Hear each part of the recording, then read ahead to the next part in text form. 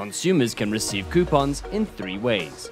The first way is via an SMS with a link. The second way is by scanning a QR code in an outlet. The third way is by clicking on the ad on social media.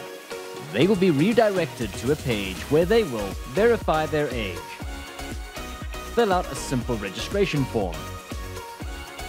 Validate their identity or phone number through a one-time PIN sent to them via SMS. Receive their coupon and show it to outlet staff to redeem it. If they click Go to the nearest store, the consumer can see a map with participating outlets where they can redeem their coupon. The outlet must advocate responsible drinking and ensure consumers do not redeem too many coupons.